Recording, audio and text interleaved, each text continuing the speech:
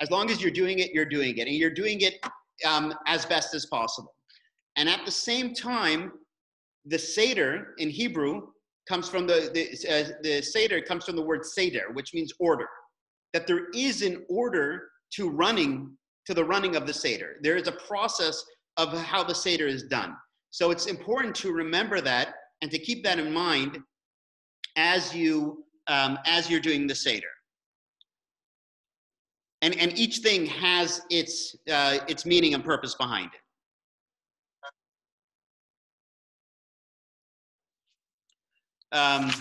Okay.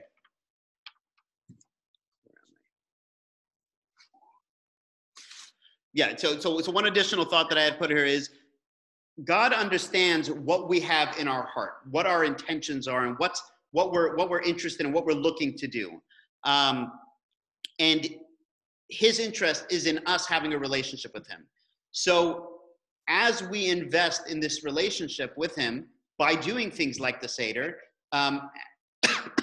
as we invest in this relationship, we're able to strengthen that connection and really continue to invest in our relationship with God.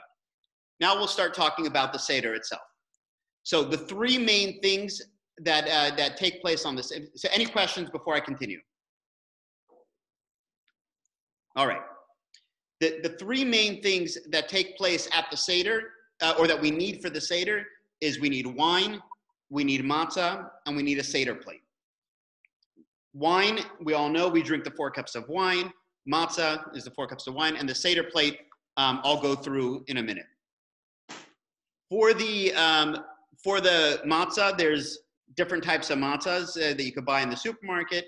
There's matzah shmura, which is a matzah which was guarded from the time of the wheat being grown. Just a side note, a very interesting story.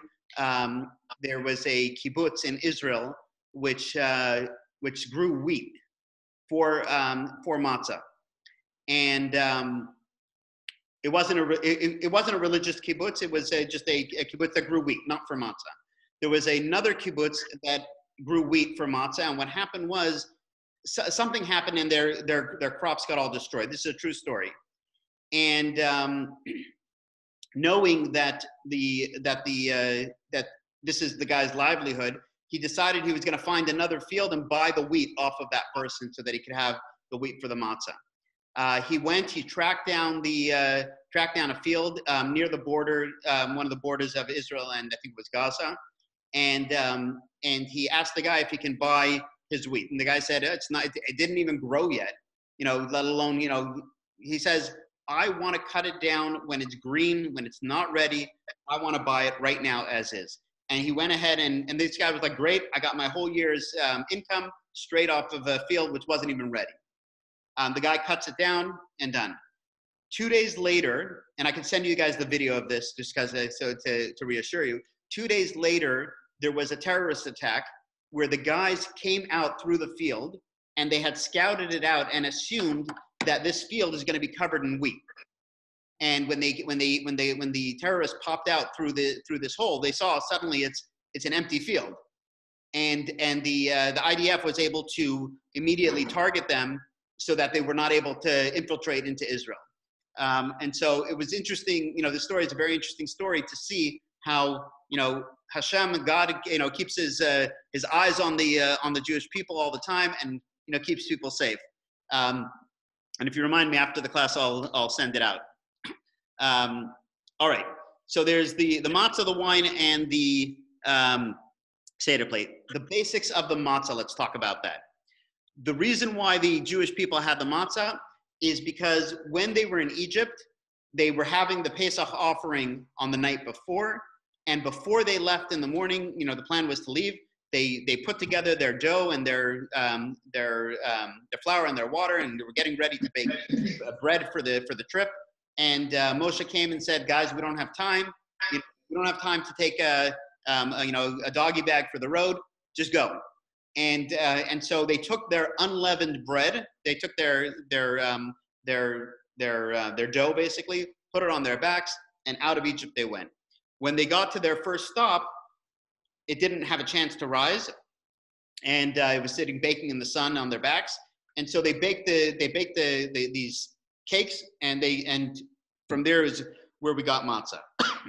So for that reason, we have matzah, which is as minimal as possible, flour and water and whatever minimal stuff is needed, and from there we get the matzah.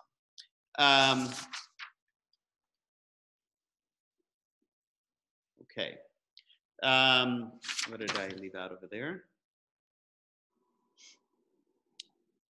Yeah, so that's the basics of matzah. The basics of the wine. The wine is used every Shabbat and every holiday and every special occasion at a wedding or whatever it might be, in order to sanctify and in order to recognize the awesomeness of the day that we're entering. So as Shabbat comes in, we make the kiddush over the wine in order to recognize the awesomeness of Shabbat. At a wedding, when a couple is getting married, you make a blessing over a cup of wine, again, to recognize the sanctity of this union that is going on. Pesach is no different, aside for the fact that on Pesach, we have 4 cups of wine. The 4 cups of wine, one second. The 4 cups of wine are 4 different opportunities that we're recognizing the sanctity of Pesach. There's different explanations on why 4.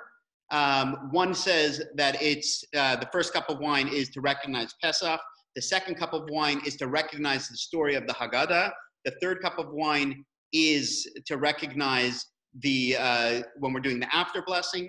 And the 4th cup of wine is when we say the Hallel, when we say the praises. Another explanation is that the 4 cups of wine are symbolic of the 4 different terminologies of redemption. That he took us out, that he saved us, that he redeemed us, and he saved us. So those 4 terminologies which are used in the Torah portion where it talks about the going out of Egypt, those are the commemoration of the 4 cups of wine. Another interesting thing about the wine and the matzah is that wine is very tasty. People enjoy wine. People enjoy drinking. It gives you a little buzz. It gives you a pick-me-up. Is not really tasty. If you're having pure matzah, it's pretty bland. I actually called somebody this week and I said, hey, I'm in the area. I want to drop off shmura matzah. And she says to me, I hope you won't be offended, but I really think it tastes disgusting. And I wasn't offended because it's not me making it. And I get what she's talking about because she's used to egg matzah with salt and all these other, additives to it. But matzah in its purest sense is not a very tasty food. It's known as, and it's called lechem oni, poor man's bread. So you have these 2 different approaches. You have the poor man's bread together with this wine, which is representative of I don't want to say physical wealth, but it's wealth. It's luxury. And the idea of the matzah and the wine together is to tell us that Judaism requires both. Judaism requires our approach of one of joy and one of luxury, and Judaism has meaning and purpose and a lot of wonderful things. But Judaism also requires the core basic of faith, the basic purity of flour and water. I'm very simple. I am nothing in the image of God. So on the one hand, I am everything. I am totally related, but at the same time, I have a humility and a purity of who I am in regards to God. So the matzah and the wine represent those 2 things. Okay, the next thing I'm going to talk about is the Seder plate itself. There's a couple things that are consistent across everybody, everywhere in Judaism, it's all the same. And then there's some slight variations within it, how different communities have evolved. Well, one of the slight variations, which is not so slight, is if you're from a Sephardic background, this is not to do with the Seder plate, this has to do with Pesach as a whole. If you're from a Sephardic background, beans and rice are okay on Pesach. If you're from an Ashkenazic background, they don't eat beans and rice on Pesach. So, I was always trying to, look into my lineage to see maybe there's some Sephardic in there, because you have quite a few more food options on Pesach if you're from a Sephardic background. But in regards to the Seder plate, there's pretty much the same traditions and slight variations within the specifics of the food. So, by the way, if anybody wants, I emailed out yesterday, and I wasn't sure exactly how I can do this here. There's a printout of some of the stuff that I'm talking about that you can download from that email. It also has a diagram of the Seder plate. Maybe I could actually, hold on one second. I think I could pull it up here. Give me 1 second. So did you anticipate that he would be explaining what the Seder was?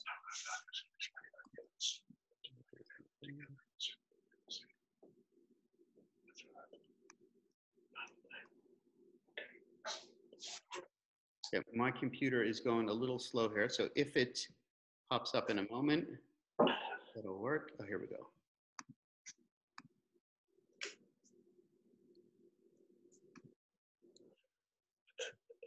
Yeah, I'll try it again in a moment, but for now I'm on this.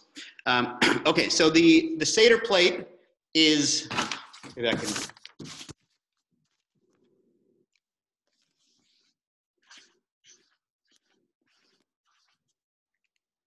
So the Seder plate looks something like that. Something like that. You have the zroa, the shank bone, the egg, the beitza, morar, charoset, karpas, and chazeret. If you're from some people have a second morar, and we'll talk about that. So, starting with the top right and left so the top two of the Seder plate. It is customary to have two cooked foods on the Seder plate. The two cooked foods are to commemorate two of the offerings that were brought on Passover in the temple, in the Beit HaMikdash. And the first one was the Karban Pesach, the Pesach offering. And for that, we have what's either a shank bone, some people have a little bit of chicken, some people have a piece of meat, but whatever it is, it's cooked. And that is in the top right of the Seder plate. We do not eat that nowadays because we do not have the ability to offer the Pesach sacrifice, but we have that to commemorate the Pesach sacrifice. On the top left of the Seder plate, we have the egg. Now the egg is interesting because it commemorates, again, another offering, the holiday offering. So there were two separate offerings. There was the Pesach offering, and then each of the holidays of the high holiday of the three, what's called the Shalosh Regalim, which was Sukkot, Pesach, and Shavuot. They brought a separate karban, a separate offering, which was in honor of the holidays. So the egg commemorates that. Now, why are we using an egg of all things to commemorate a holiday offering, which was an animal? So it doesn't. It doesn't seem to make a lot of sense. So the reason for the egg is the egg symbolizes life. When someone passes away, it is tradition to eat round foods, whether it be an egg, whether it be lentils or different customs, different round foods. And these commemorate that when someone passes away, that life doesn't end, it's a cycle, and there's new generations, and there's other things that continue. The egg is commemorative of life, but the egg also is commemorative that we're remembering that even though we're celebrating our freedom is not truly complete until we're back in the Beit HaMikdash, back in Israel, with where all the Jews are back in Israel. Where else do we see this in Jewish life? When a couple gets married, there's the concept of breaking the glass. The breaking of the glass says, even though we are at our most joyous moment, we're getting married, but we have to always remember that this marriage is not 100% without being back in Israel with all the Jewish people in Israel. Some people have a custom when they're painting their houses, they leave a small corner in a place where you can't see, unfinished, to remember the same concept, is that we're never completely finished. And anybody who's built a house, I've never built a house, but anybody who's built a house or done renovations, you know it never finishes anyway. But again, it's to commemorate that the Beit HaMikdash is not fully complete. Now let's go to the middle. The middle is the maror, the bitter herbs. This was a biblical commandment. The Jewish people, when they were in Egypt, already then had the maror and already then used had the maror as part of their meal in Egypt. The maror, where am I? And the maror symbolizes the bitter times that the Jewish people had while they were in Egypt. So you have the matzah, which is symbolic of the freedom, and you have the maror, which is symbolic of the pain or the suffering that the Jewish people had when they were in Egypt. There's different customs of what could be used for maror, either horseradish root or romaine lettuce is used oftentimes. And one of the questions I remember asking when I was a kid was, romaine lettuce isn't bitter. It's lettuce. Lettuce is lettuce. I mean, if you get a bad one, it's bad. But in general, romaine lettuce isn't particularly bitter. So the reason given for that is that if you leave the romaine growing past its perfection, it actually does end up tasting bitter. And the same thing was with the Jewish people when they were leaving Egypt, that they were in Egypt way too long, so much so that they got bitter and they got resentful to Hashem and to others around them as well. The maror happens, we have it twice on the Seder plate, or depending on the custom, some people have it only once, but it's used twice during the Seder, once for the actual mitzvah of saying the blessing over the maror, and the second time it's used is in the Hillel sandwich, which we'll talk about a little bit more later. Now on the bottom right, we have the charoset. The charoset is to commemorate the mortar or the bricks that the Jewish people had to build when they were in Egypt as well. The charoset is a mixture, and this is where a lot of people's own customs come in. The basics of the charoset is nuts, wine, and I believe it's nuts, wine, and apples, if I'm not mistaken. But many different people have, I'm looking over here. There's raw fruits, nuts, spices. The name is endless. What could go into it is endless. Some people, it's funny when I speak to people, they say one of their favorite parts of the Seder is the charoset. That was a big part. Now it's interesting is because the charoset is the bricks, is one of the painful parts, and we're encouraged not to eat so much of it, because you don't want to be focusing on the bitter parts. You want to be focusing on the joyous parts. But it's fine.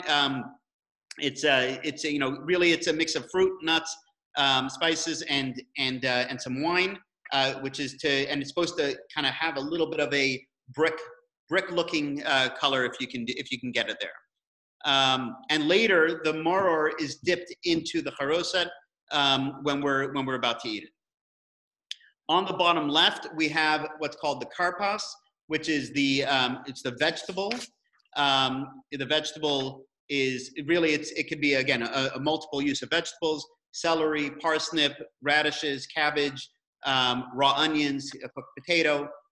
So really, whatever is, I've seen parsley. It's whatever is the raw vegetable that is related to you, and that is going to be dipped in the salt water during the actual Seder. Okay, before I go on to the next section, anybody have any questions? Okay, if you have any questions, just unmute yourself and ask.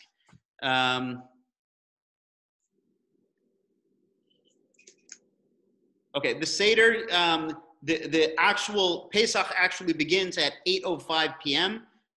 There are parts of the Seder that you can do before that, but it's customary, if you can, to have the at least the wine and matzah after 8:05 p.m. Now we're going to jump into the actual Seder. And there's one joke that always comes to mind, which I've always liked about Pesach.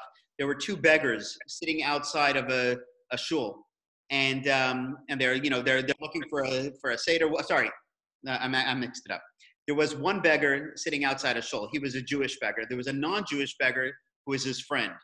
And the non-Jewish beggar said to the Jewish one, he says, "I'm starving. I need some food." He says, "Pesach, the food is great.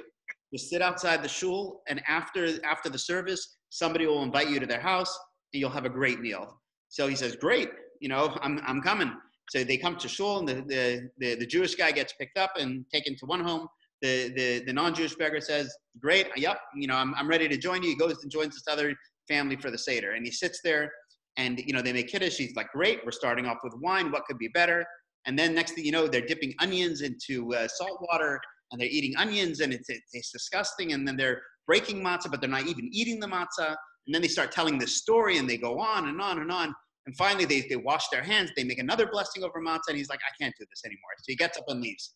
That night, the two beggars meet at the corner of the park, and he says, one guy comes home, he's full, he's drunk, life was great. The other guy's like, "What kind of ridiculous Jewish customs do you have?" He says, "If we would have waited just 2 more minutes, you would have had the meal." So it's a long meal, but the food is good, and so we need to just bear with it, and take in the beauty of what the Seder has to offer. So before we make the kiddush, there's 2 things I would say that are important to do. One is, of course, lighting the candles for the holiday. It's customary to, just like on Shabbat, on the holiday, it's customary to light candles for the Yom Tov, for the holiday. Another thing that's important to do is to sit down and take a moment of personal reflection and say, "Here I am sitting at the Seder. I'm not with tons of family this year. In my case, I'm not leading a public Seder this year." It's an opportunity for each of us to take a moment and think and to process and internalize and say, "Here we are. We're about to go into the Seder. We're about to experience this liberation from our own exiles, and also to commemorate the exiles from Egypt, and to say, you know what, I'm going to give this my all, and I'm going to learn from this experience whatever I can learn from it, and hopefully grow from it as a result as well." Okay, Kiddush. So the first thing that is done at the Seder is you take a cup of wine, pretty much identical to what it is on Shabbat. If anybody doesn't have a Haggadah and needs one, let me know and I'll drop one off.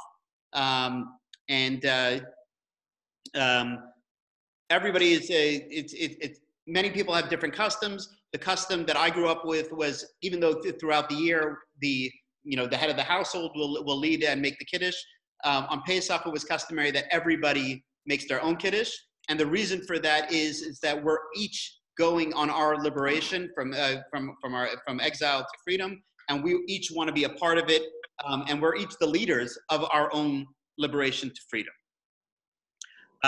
When we make the blessing over the cup of wine, recognizing the sanctity and the holiness of the holiday, and when we finish the blessing, it is customary to lean to the left.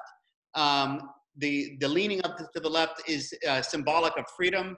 Back in the days of the past, the aristocrats would lean on these fancy couches when they would eat, and it's symbolic of freedom. And again, on Pesach, we're all free, and we're all trying to celebrate that as well. The next thing that we do is the orchatz, is washing our hands, and with the coronavirus, is the perfect time.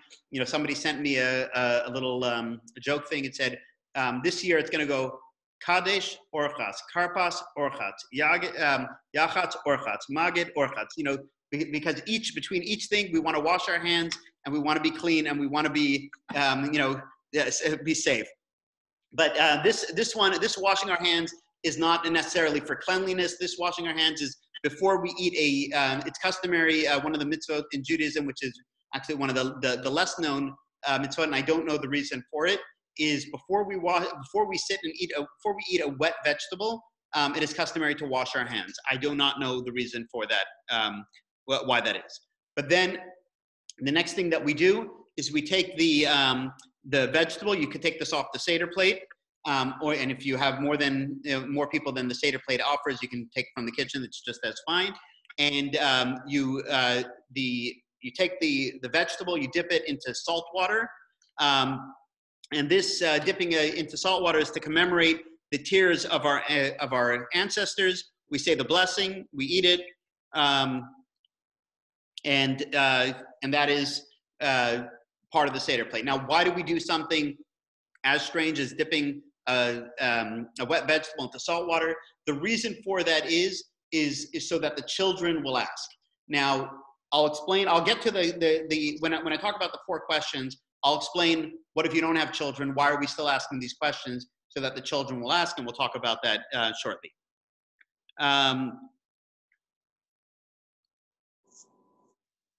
Okay.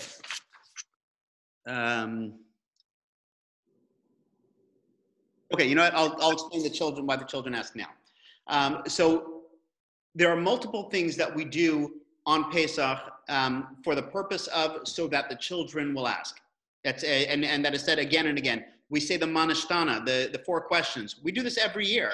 Why are we asking the same questions year after year? You know, we know the answer. When my kids come to me and they ask me the same question, I'm like, asked and answered. It's as simple as that. We've answered it already. Why are we asking it again? Why are we answering it again? We're doing the same question again and again and again. Another question is, what if we don't have children, or we don't have children at home? Why are we asking the 4 questions? Who are we asking it to? So the simple answer to that is we're all God's children. And here we are. We're sitting on Pesach. Even if we don't have little children at home, we're all part of the same community. We're all one, and we're all here as God's children. And when we're asking the question, we're asking it as children to our biological parents. But as we get older, we're asking this question to our spiritual parents. We're asking this to God. And we're asking God, why have we been enslaved for all these years? Why are we doing these traditions nowadays? What is the importance? Like, Judaism's outdated. What's the point? What, Shabbat? Who cares about that? Fill-in? Who cares about that? Pesach? Who cares? Why are we celebrating this? And by asking the question, we're setting the tone and saying, we're here, we've shown up. And then the answer, of course, needs to be answered, and where we talk about we were slaves in Egypt. But asking the question is a core piece of what Judaism is all about. Okay, continuing along with the story. So we've done the blessing over the cup of wine. We've washed our hands for the fruit, for the vegetable. We've dipped the vegetable in salt water to commemorate the tears of the Jewish people. The next thing we get to the yachatz, the breaking of the middle matzah. The idea of breaking the middle matzah is matzah, as we said before, is considered poor man's bread, and we're breaking the middle matzah to be symbolic of, if we haven't been poor enough as it is, we're now going even to the lower level, or the lowest of the lows, where the Jews were when they were in Egypt, and we're going to begin our going out of Egypt from the lowest place and work out towards the highest place. So that is the reason why we break the middle matzah, and we put it away. And again, you'll see that we have to break the middle matzah in the beginning, and we have the eating of it at the end of the Seder, which is symbolic of we've gone from slavery into freedom. Okay. Within the story of the Haggadah, we talk about the 4 questions. There's different customs of the order of the 4 questions, but the same thing of the 4 questions apply.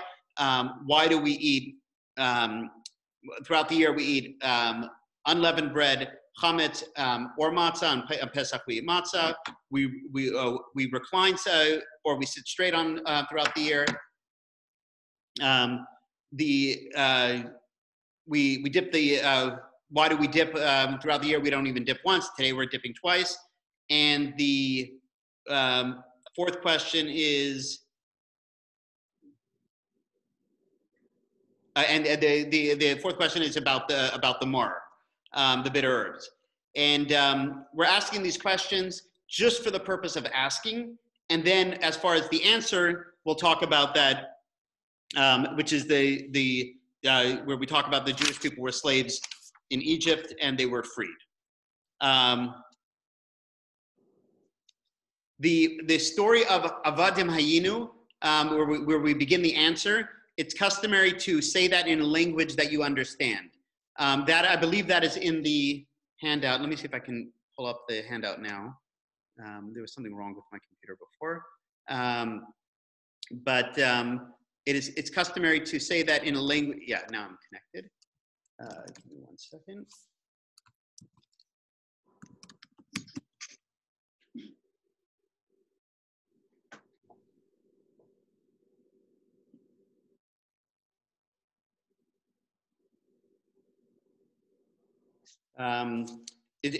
While this pulls up, it's customary to do that in a language that you can understand, and then to ponder the question of being slaves in Egypt and ultimately getting to freedom.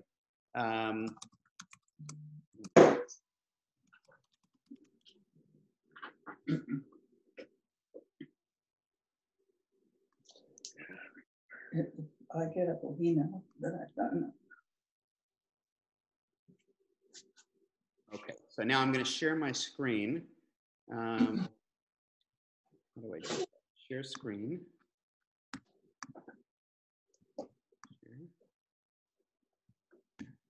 Okay, perfect. So now you can see the bottom here. Okay, so what I'm talking about now is the story of the Jewish people. We were slaves to Pharaoh in Egypt, and God took us out from there with a strong hand.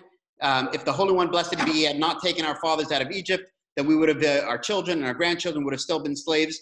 And if we were all wise and understanding, that we would still be obligated to discuss the exodus of Egypt, and everyone who discusses the Egypt at length is praiseworthy. Now, this section ideally should be said in a language that you understand.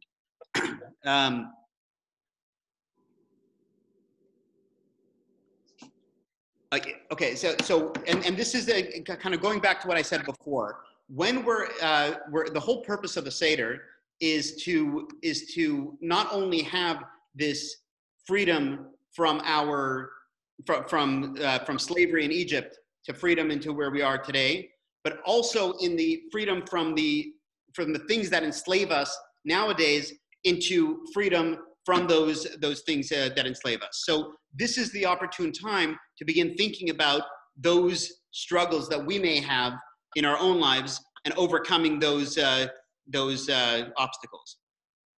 The next thing that's done is we talk about the 10 plagues, and we go through those.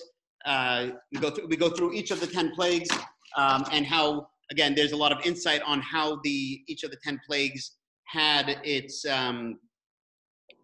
way of tearing the Jewish people, tearing the Egyptians down from their control over us, starting with the blood in the Nile. That was their god, and God destroyed their god by making it blood. The frogs are cold-blooded animals. They abandon their babies when they're born, and again, frogs were to be symbolic of this concept that they abandoned their people and they abandoned our people, and that whole, each of the 10 plagues go through that same process.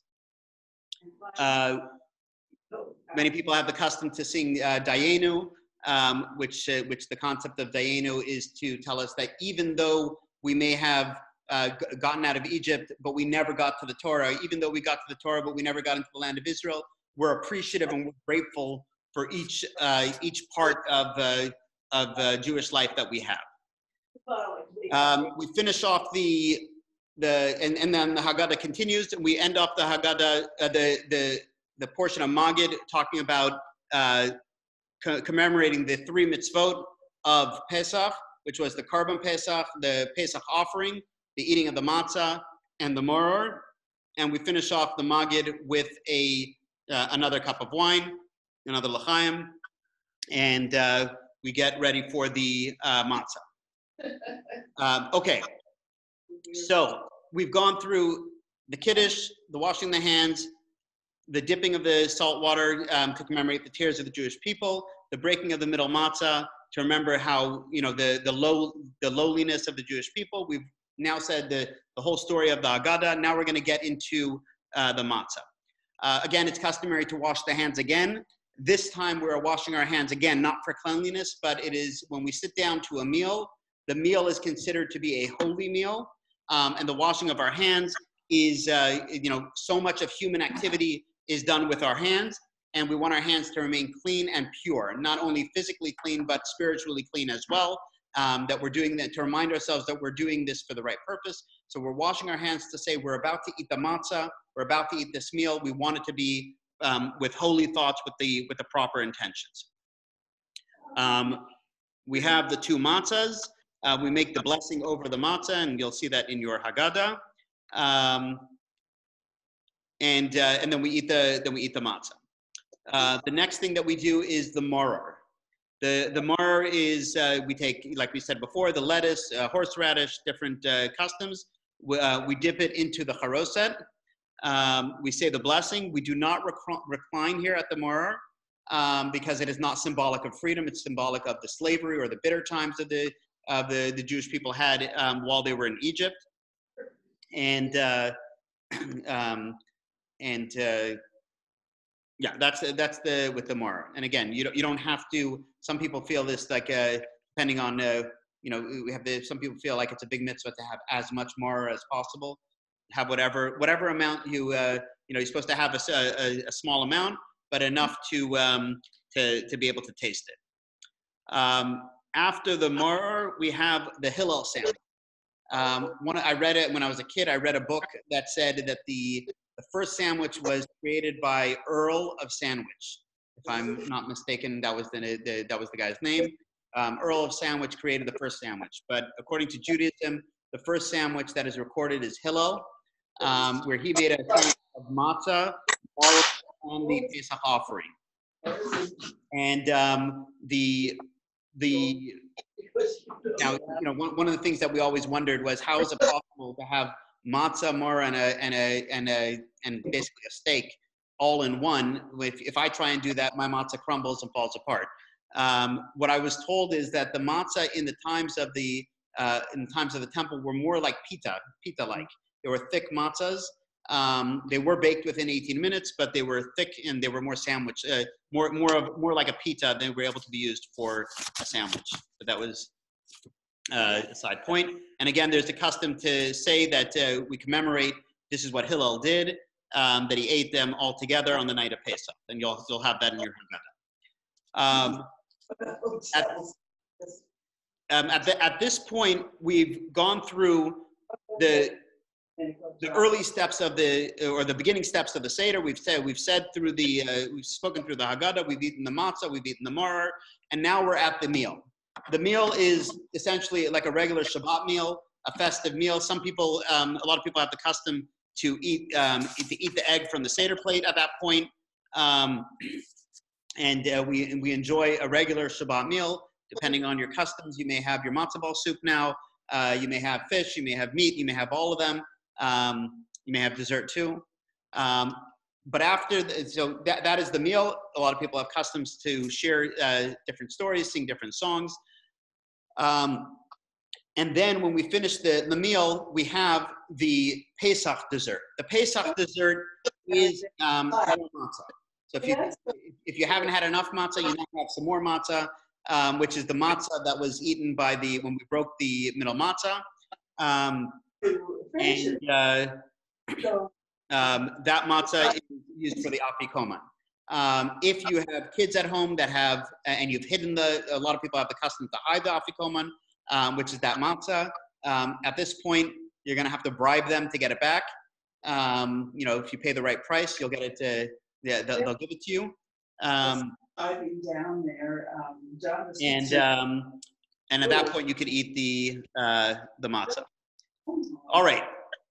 Now we're going to go to the end of the Seder. The Seder ends off with, we fill the third cup.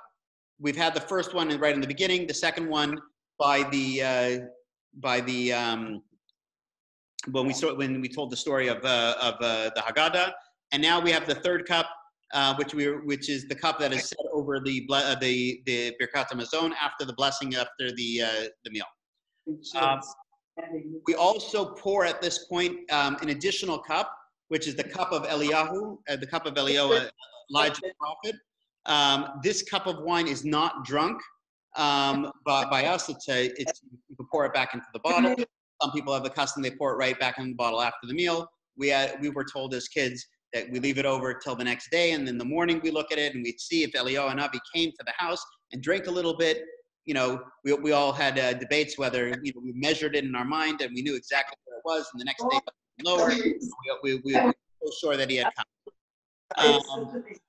But at this point, we do the reason why we make the cup of Eliyahu and Navi is Eliyahu is symbolic of the coming of Mashiach.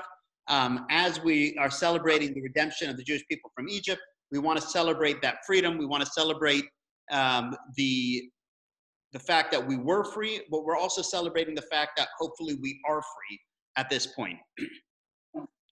So we put out the cup of wine to be symbolic of that same concept of being free from slavery, and Eliyahu and Avi being there as well. I haven't been in the grocery store in 2 weeks. I don't know whether the mall okay. grocery stores or whether it's unique in that. Okay, we do the after blessing, and then we drink the third cup of wine, just like the first two. We pour the fourth cup of wine right after that, and over the fourth cup of wine, we say the Hallel, which is said on Rosh Chodesh and other times of the year. We say various songs of praise, and we thank Hashem, we thank God for everything that He has provided us, and the ability to continue that He will continue providing for us in the future.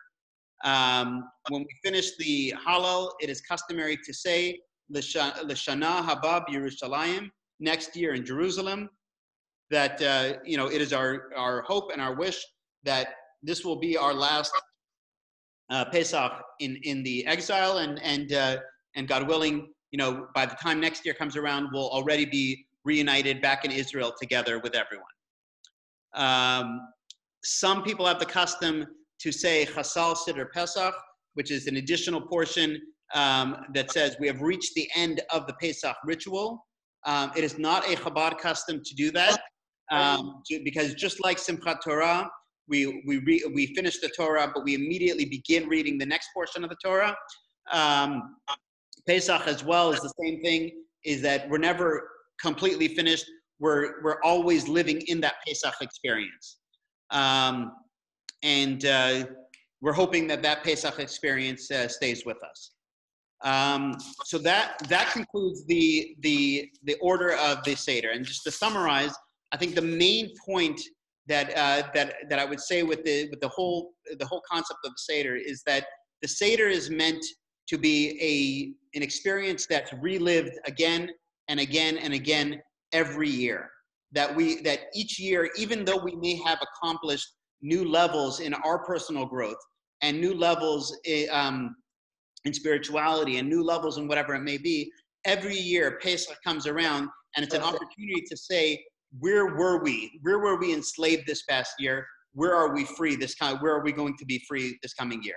And I find it very ironic and beautiful in a certain sense that Pesach is coming at this time of quarantine, at this time of being social distancing and staying alone, is because it gives us that opportunity to really take a look at ourselves. We don't have other people that we're showing to. We don't have other places that we're representing ourselves to, but we're just being ourselves.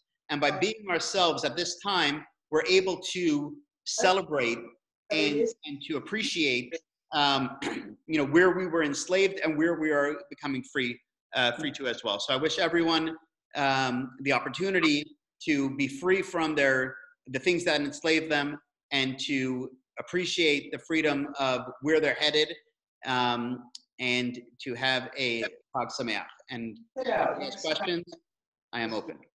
You have to unmute yourself if you have any questions.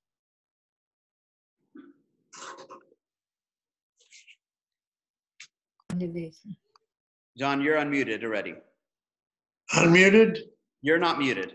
Go ahead. I would like your phone number to ask some technical questions tomorrow. Sure. My number is 917. Yes? 602. Yes. 5432. 5432. Okay. Well, thank you for doing this. As I said, I have different types of questions, so I'll call you directly. Please do. Thank you. So I'm gonna leave it. So I do right. what? Take care. How do I get out of this? Just turn off the. Just close it. How do I close it? I don't know how to kick you out. Let's see if I can stop you. I don't know how to close things. Wait a minute. Here, maybe. No. I'm removing you. Did that work? No. No, but I just got a bigger picture of your passages. Just here you are up here someplace. I'm not very good with. All right. While John signs out, here's one that says leave the meeting. Okay. All right. On to your next victim. I'll just turn this off. Bye. He doesn't realize. Whoops. All righty. Anybody else?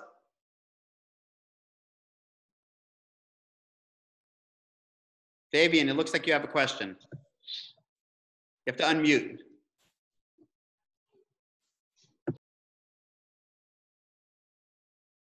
Rabbi Ezzy. Yes, go ahead. Do you see any correlation between Passover and the coronavirus? The correlation I see between the two is what I mentioned, is that the virus, the same way the virus is forcing us to look inward and to not be able to go wherever we want and do whatever we want, and it's forcing us to stop. I see the concept that Pesach is the same concept. It stops us and forces us to look at our past and look at where we're headed. So in that way, I see a correlation. Interesting. So I have a question, Izzy. Yeah. When was the first Passover dinner? When was the first Passover? In Egypt. So the first Passover was in Egypt, but they didn't eat matzah when they were in Egypt. The matzah they was eaten after they left Egypt. So it's interesting. The mitzvah of matzah came afterwards. They ate matzah in Egypt as well. It says that the matzah was eaten. Matzah and moror they had to eat, as it says that in the Chumash. But the actual mitzvah of matzah came as a result of the Jewish people leaving Egypt and the matzah not rising. But the first Passover dinner is in Egypt before they just leave Egypt. Is that correct? Correct. It was the night. It was the night before they left Egypt, while they were still there. Yeah. Did they eat bread?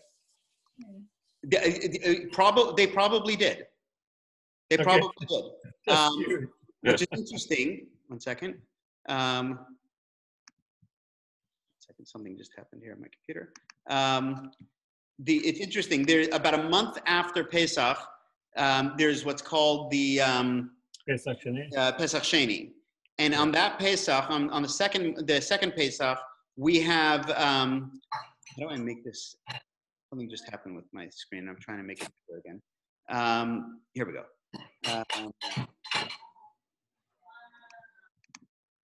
All right, whatever. It's just going to be what it is.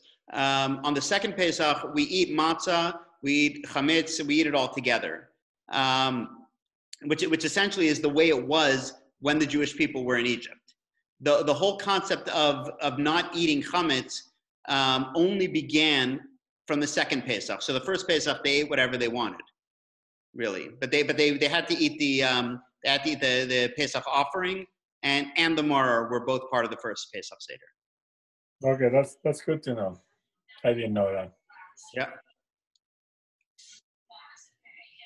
Alrighty. Great. Thank you so much for the wonderful class. Sure. Thank you for joining us. And if you have any questions later, feel free to email, feel free to call. If you need any matzah or anything, just let me know, and I'll be glad to. We are all good. We have plenty of hagadot and matzah. We have all set. matzah shmura as well. Perfect. Yes. Thank you. All right. Thank you, Rabbi. Thank you very much. Thank you for joining us. Take care. Thank you, Ezzy. Take care, Melinda. Ezzy, I do have a question. Yes, go ahead. If I have to venture out to a store to try to get like matzah meal, I have a 5-pound box of matzah I got from Costco a month ago, but I'm trying to decide, like, I was going to try to see if that Lucky's up near Los Altos has anything, but you can't really find that out online. I think I have to go in store to do that. I don't know if you've been there lately to see what kind of selection they have. I have not been there. I do need to go there to see if they have potato starch, because my daughter wants to bake cakes. So Okay. if I do see it, I will let you know. You could also call them. Yeah. They're and they can let you know. But I'll let you know if I see. Because the issue is you can do an online order, but that kind of stuff I don't think is going to show up since it's only in that store. And I think the online order is more across the board of all Lucky's. Right. So I don't know. okay. Was wondering if you went in yet. I will be going probably tomorrow. Okay. So I will let you know if I see any. Okay. Thank you. Sure. Take care. Chag Sameach. Hugs, Samir. Bye. Oh. Say. Oh, yeah. Hey.